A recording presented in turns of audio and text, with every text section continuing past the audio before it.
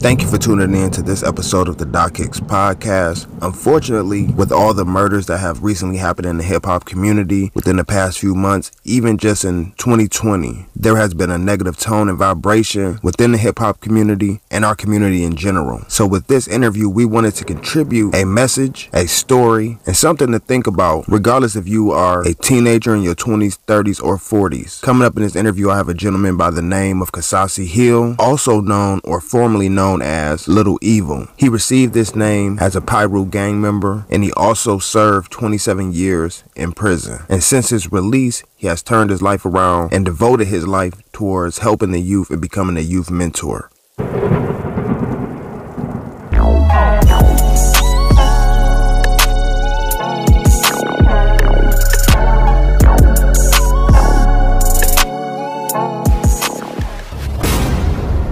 What up, though? This your boy DOC, and we have a very special guest on the line. If you would like to, you can go ahead and introduce yourself and tell the people that's tuning in where you're exactly from. My name is Kesasi Hill, Kesasi N. Hill. I'm from Pacoima, California, and I'm a youth mentor out of Tiachuchas in Pacoima for the Trauma to Transformation Program. Cool. Former gang member, Pacoima Piru Bloods. Yeah, we definitely going to go down that journey to take people from the past up to the beginning to where we're at today, and go through your life story. And, I'm not going to say in brief, but to give people a feel of who you are and what got you to the point to even want to mentor kids and try to send them in a different direction. So, from your standpoint, growing up in Pacoima, what years would you say was like your teenage or maybe, single digit years? Like what year was that you was growing up in? The 70s, going into 80s? Yeah, 70s. I was born and raised there. Actually, my family is 3 generations there.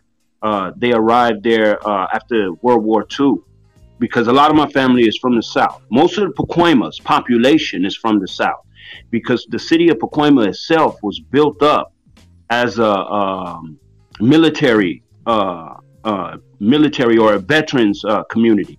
Everybody that was coming out of World War II was going to Los Angeles in order to find, that industrial living because it was this industrial boom in the 40s and in the 20s, 30s and 40s. So my family coming from Louisiana on my mom's side and Alabama on my father's side. So you will see a lot of that in Pacoima, a lot of Southern families. This is why even when you go to Pacoima, the city of Pacoima, it has a Southern feel. It's a valley. It's Los Angeles, but it's a part of Los Angeles where we wear baseball caps and rode horses. You see what I'm saying? So, right. And a lot of farming, a lot of fruit trees and a lot of farming. We lived off the land, because we had a Southern vibe. And because of that, people thought we were a little slow. So that, that led to a whole lot of things because, we had gangs and people coming from Los Angeles out there expecting, parts of the valley that was known to be, suburban, like Tarzana and Woodland Hills, those places, UCLA, and all in that area. Westwood, you get the feel that this is what the valley is. But then when you go north and east of the San Fernando Valley, you'll find the ghetto there. And I use the term ghetto in the real sense of its meaning, the German word prison camp, because that's what it was. It was a prison camp. Whenever you have a society that designates a particular community for a people to stay, that's what they expect you to do, to stay. So I am a product of that people. So I've always been in Pacoima, from Pacoima Elementary until the time that the Foothill Division, LAPD in Pacoima arrested me. Okay, so how would you describe your upbringing during that time, like as a kid, elementary, middle school, around that? Were there always gangs in Pacoima even at that time, or they migrated afterwards once you got older? Like, how would you describe your actual upbringing, as far as from inside the household with your parents and then, to going outside? That's a good question because for me, my first, even contact with the law, because we were living well off.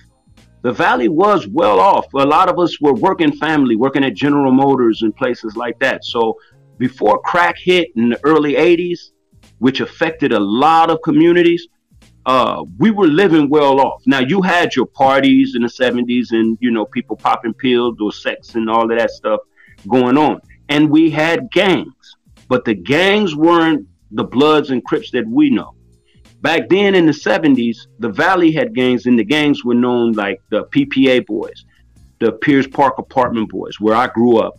And then you had West Side Godfathers, you had East Side Hustlers, you had Clovers, you had, various, you had the Pacoima Flats and the Pacoima Threshes. You had gangs, but it wasn't as prevalent until the early 80s. Once crack cocaine entered into the community, so did migrating gangs from Los Angeles. You had a lot of different Crip gangs specifically that came out first and actually set up shop. Was the Front Streets out of Watts.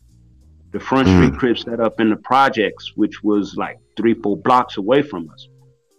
And I realized that a lot of the guys there that were known as East Side Hustlers and various other gangs, just the projects really, begin to represent the Crips, begin to wear blue and started cripping. Now, I remember the colors and all of that really didn't have an impact on us growing up young, because it was more LA. And we saw Crips as a representation of Los Angeles. And we didn't get along with LA at that time.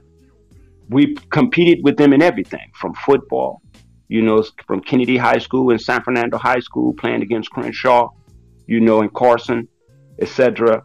So there was always this contention, we had with Los Angeles. So when crack came out, now you got people coming from Los Angeles trying to set up shops and set up, places to make money in the Valley. So that began to become contentious with the people in the Valley. Like Ice Cube had that song, a young man's summer vacation. And he talked about going to another state, how gang members started taking flights to other states to set up shops, and then ended up beefing with the residents there because they want their block back. Well, it started with us. They came to the Valley first before they went out to another state. They went to the neighboring communities around surrounding Los Angeles, and we were that group. A half hour, 25 minutes away. So that started the contention, where we started fighting and beefing with these guys. Then, so you was already in the mindset or already affiliated. So were you kind of like born into it, where you were already viewing it from that angle? Yeah, I inherited.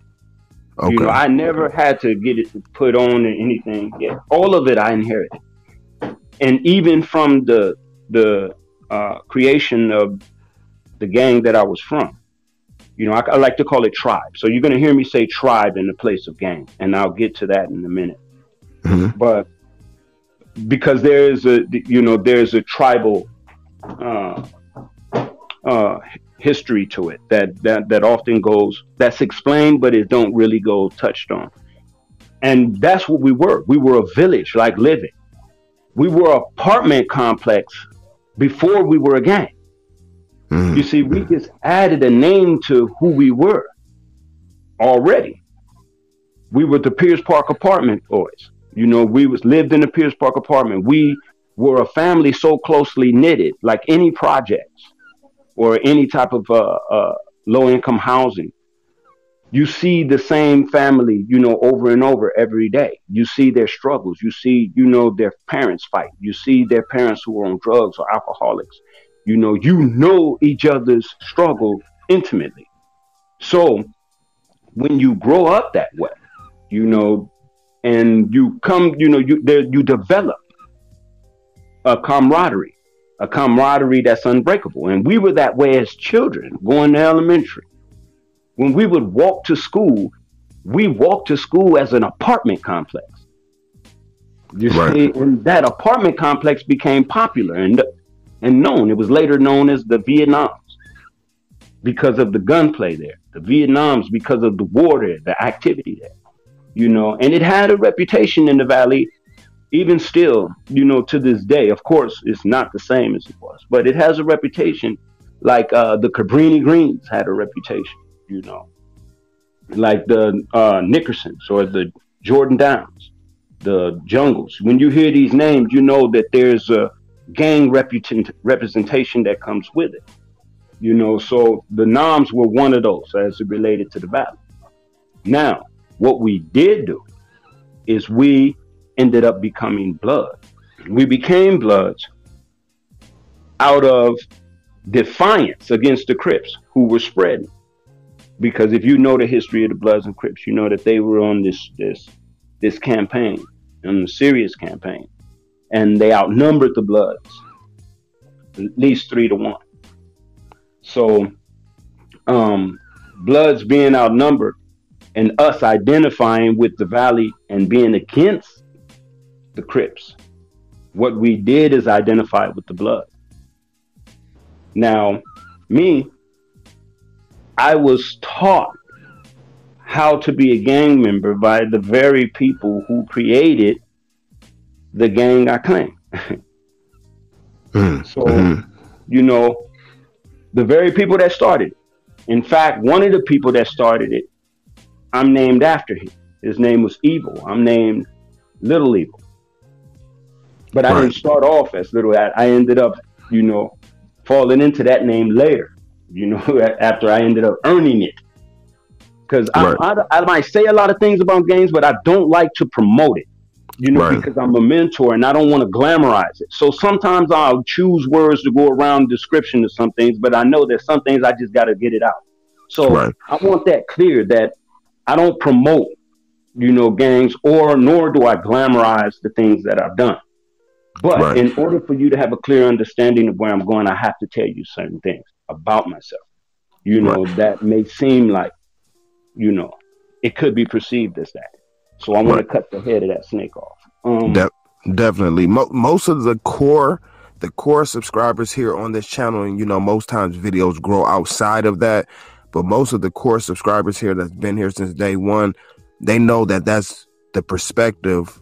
I'm glad that you said that for people just to hear it, period, regardless if it's the core subscribers or beyond, to know that you're not glorifying it. But most of my core subscribers here know that, like, we don't glamorize that life. When we do talk about or interview certain people about their stories, is to show them, it's for a lesson to be learned, or to try to detour them from going in that direction. Because it's a lot of people that may be sitting in a situation right now where you were prior to going away to jail, and they may hear your story and be like, man, maybe that's not the route that they want to go on. So I don't want to stop, I didn't mean, pardon me for cutting you off, but I just, so they'll understand when you said when you were taught this by Big Evil, around what age were you at that time? 12. 12, okay. Because I knew exactly, I got out the orphanage. And I was in I called it an orphanage. It was called McLaren Hall, which was like a placement home, but I ended up in a foster care. I'm glad you brought that up. I ended up in foster home. So, hitting my boyfriend with a bat. And then he chased me out the thing, and I jumped over the rail, and he tried to grab me, but it looked like he threw me over the rail. But you say you hit who? My mom's boyfriend. Okay, your mom's boyfriend. Yeah, I tried to hit him with a bat. He actually would have been my very first murder. Because he went into my, he used to be abusive to my mom. And he was like, man, this dude was on every type of drug, right? And that life that you live in the projects. And I said that I'm going to catch this dude when he sleeps. And I'm going to hit him with this bat. But before that, I remember asking one of my older homeboys in the gangs, when I was just getting allocated towards it. I'm looking at it. I know what it is. I see it. I know what it is. I know the difference. And so I asked one of my older homeboys, let me have a gun. And he was like, what you want a gun for? And I said, I want a gun because I'm going to shoot my mom's boyfriend. And he said, no, I'm not going to give you a gun, man, to go shoot your mom's boyfriend. You know, don't do that. You know, he tried to talk me down. I said, don't do that. So I went back and I ended up hitting him with a baseball bat instead. But I didn't get him good enough because I was too young, didn't have enough behind it, I guess. But that got me into the foster home because when the police came, you know, they came into the house, they looked around, and they said it was the dude was on drugs, heroin was found in the house. So they said, hey, you know, got to send this dude, got to send the kid to child protective service. So I wasn't your average kid. You know, living in that type of environment, I was always a little ahead, to the point where my grandmother used to tell people, you know, that boy's been here before. You know, people used to say I had a look in my eyes that, you know, wasn't the look of a child. I had a knowing, and there was a knowing there. So they ended up taking me to the foster care, and I ran from the foster home, caught the bus back home. They took me from Pacoima to Carson. Once I found out I was in Carson, I jumped on a bus and took a bus, you know, with no money, told the bus driver that some kids was chasing me from school, and they got my bus pass. Back then we had bus passes and transfers. So he gave me a transfer and I got home. But when I got home, the police and child protective service was waiting for us. So now my whole apartment complex see me get arrested. I get handcuffed and taken off. So they think I'm in jail, but instead they send me to a more confined environment, which was McLaren Hall, because the foster care and the people, child protective services people, didn't want to run the risk of me running again and getting in trouble, having heads flying. So I stayed there for like 6 months until they figured out where I was supposed to go. And by the time my mom got me back in custody, now I was a gang member. When I came back, you know, in McLaren Hall, I remember, you know, when you get in there, it's some guys in there, you know, little kids stuff, man. They try to bully you, take your cookies and stuff like that, you know. And I remember fighting, and my response was PPA boys. And that was the first time I ever remember ever saying I was from PPA boys, which was the Pierce Park apartment. You know, I knew I lived there, I was born there, but I had never consciously identified as being from there, you know, until I ended up in McLaren Hall in this confined environment with kids from other places. So when I got back out of McLaren Hall, now I'm like, yeah, I'm PPA boy. I feel like I'm breaded in. I didn't went to a placement and, you know, screamed out PPA boy. So I guess that made me valid, right? So I come back and I'm claiming PPA, but I realized that a lot of the older guys that I looked up to, you know, Dale Lloyd, Eric Griffin, you know, Ernie Townsend, Robert Townsend, certain people that was in my neighborhood that were, you know, people I looked up to in sports and fights and whatever it was, were all wearing red. So I thought that was for kids. Why is everybody in red? And, you know, they're celebrating me coming home, you know, and I'm noticing that everybody wearing red. Now I have to go. My mom's going to get me some more clothes because I outgrew my other clothes. So now I want red. And I'm wearing the red. Now, once we get in there, I'm finding out. I get back to school, McClay Junior High. And I remember a lot of the kids that I grew up with and played football with are now, you know, in the projects, they wearing blue. These are people that my mom went to clubs with. Their children, you know, are wearing blue, and they lingo is cuz. You know, so I'm thinking, oh, you guys are acting like LA. Not realizing by us wearing the red, we were doing the exact same thing, you know, but To me, Right. it was like, hey, you guys are acting like LA. Why are you guys wearing blue and, being Crips? But that's what they were. They were being Crips. And we ended up being Bloods. But we ended up taking the name PPA. I didn't. They did. I wasn't, even there to do that. But from what I was told, Del Lloyd, Diesel, is the one who actually called us by name.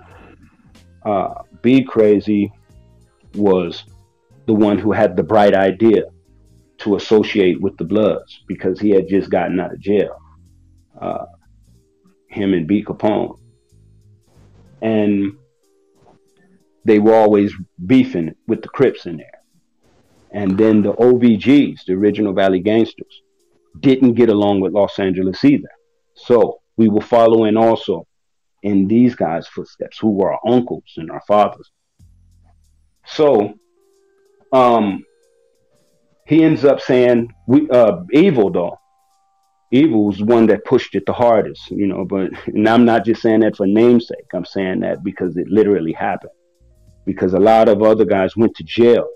And when he went to jail, when the war started with guns on the streets, we relied on him to get us through, and teach us through that, because we were children, man, literally at war, like that award-winning book, Beast of No Nation, where in Africa they had children, on the front line of guerrilla wars.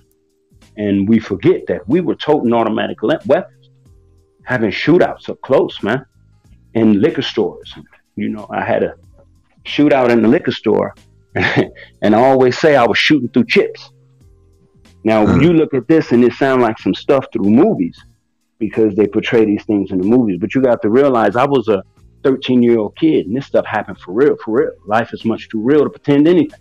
Just real quick, I just wanted to ask you, you named a few, a nice amount of names of different people from the apartments or people that were, I guess, the developers or, the leaders of the PPA or the Bloods in Pacoima. You said, it started out of Defiance kind of towards LA, and then the Crips that was there. And we're not going to stick on it, but I just want to ask, at this point, at 12, 13 years old, had you already met or ran across WAC 100 at this particular time, or this was later on in life? No, man, WAC 100 is literally like 6 years younger than me, man.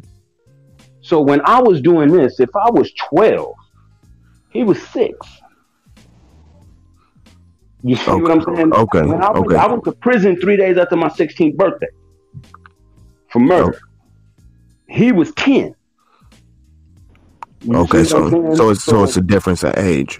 It's a difference of age. It's a difference of generation. It's a difference of reality.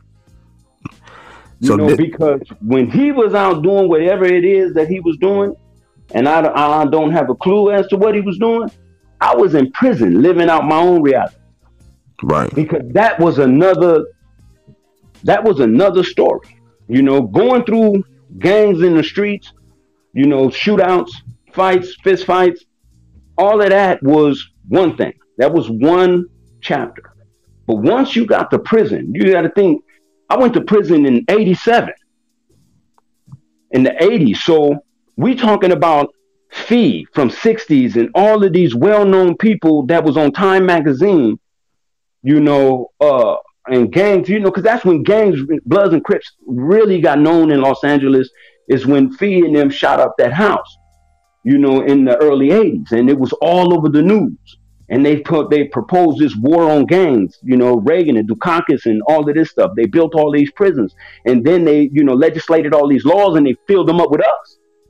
Right. So we were the ones that was, the lifers that was getting, we was getting life back to back. We had in the county jail, you had modules where gangs were divided and separated from the rest of the general population. These modules were full of people, full of gang members serving, receiving life sentences for murder. We're talking about dudes, man, that was never getting out.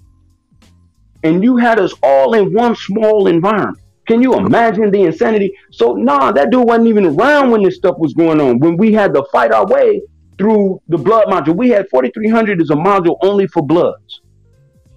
It was all Bloods, and you couldn't just come in that module. saying that you was a blood. You better know somebody that knows somebody that knows somebody, man. And if you still know somebody, you better know something about something. And you went in 87, and when did you come out? I went in at 87 and I got out in 2013. Okay. And in total, that how much time did you do? 27 years. 27 years. Okay. Now there's a question I want to ask you, because it may be, I'm not gonna say maybe, there are parents, not only teenagers, people in their 20s, 30s, parents listening, to just step back a little bit and then come back to where we at now.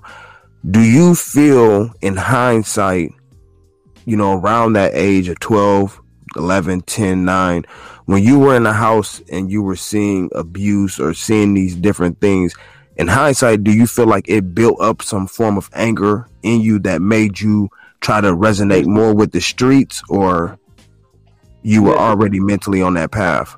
I'm finna tell you the realest, I almost cuss, I'll tell you the realest thing I can speak. Gangs was not a bad influence on me. I already had a rage in me, that was built up because of my life experiences before that, where gangs itself became the perfect vehicle for me to express the rage I already had. You see, I was angry because my mom and dad was on drugs. I was angry, because I had to go to a foster home and to have that separation, that feeling of powerlessness.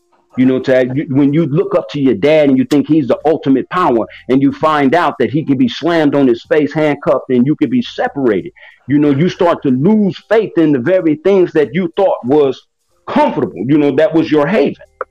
So I started looking for that out there in the streets. And then once I got out in the streets, I realized that ain't nobody there to protect you. You're going to have to do that on your own. All of that. So that rage that I already had to make me what they call a successful gang member, because a successful gang member is somebody that ended up with a life sentence or dead. That's a successful gang member. If you ain't end up with a life sentence and dead, you ain't been successful at what it is that you was doing. Right. So that level of success, let's not get that clear. I ain't never seen a successful gang member. I saw a semblance of one, a fantasy of one, when you see somebody like Suge Knight sitting up and you like, whoa, look, a successful gang member. But then you end up seeing where he at right now. Right. And you find out that there's no success in it. So, no, man, I ain't never witnessed a successful gang member.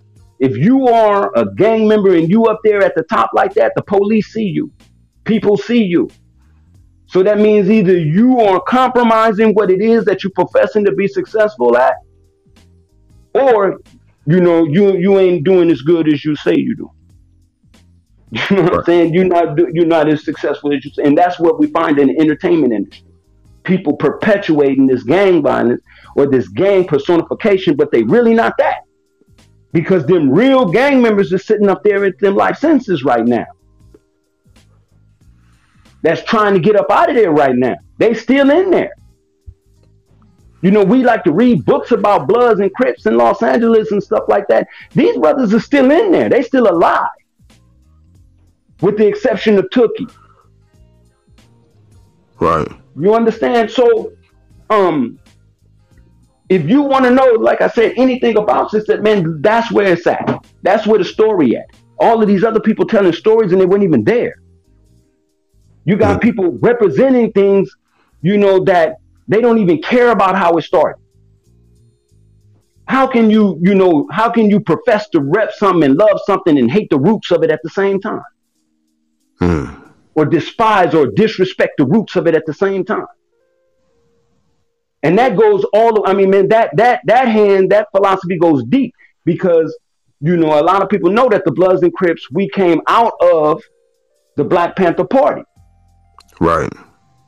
A brother did Clee did a nice documentary called Bastards of the Party, and he expressed that. Clee from Memphis. Right. I don't know if you're familiar with, but he did a nice documentary, you know, and it was called Bastards of the Party. And when he was talking about Bastards of the Black Panther Party, because of that connection with Bunchy Carter, who was a Slauson. You see what I'm saying? So when you go, and who was assassinated also on UCLA campus. So let's not forget that either. You know, so once that happened, and then they started arresting people like Geronimo Pratt and all of them, we were left with Tookie and them. We were left with Bartender and Puddin' to, you know, to lead us in whatever it is that we ended up doing as children. Because we forget that these gang members that we're talking about, Tookie, Puddin', Raymond Washington, these were juveniles. Mm-hmm.